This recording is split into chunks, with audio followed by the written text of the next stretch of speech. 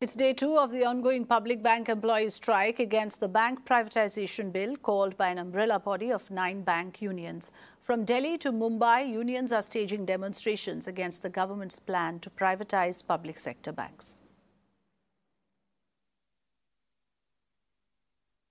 Bank employees who have taken out a protest and a strike on a bank being converted to a central bank being converted to privatization.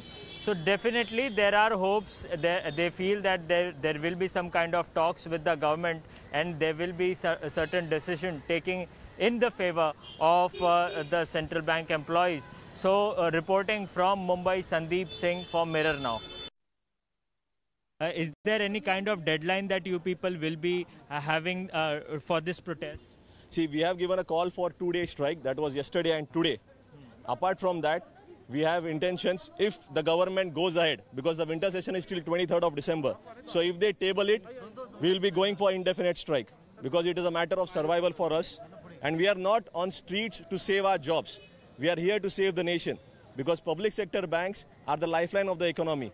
They have always ensured that all the financial inclusion products of the government, may it be Jan Dhan accounts, more than 98% of the Jan Dhan accounts, that is 43 crore Jan Dhan accounts, have been opened by public sector bank only.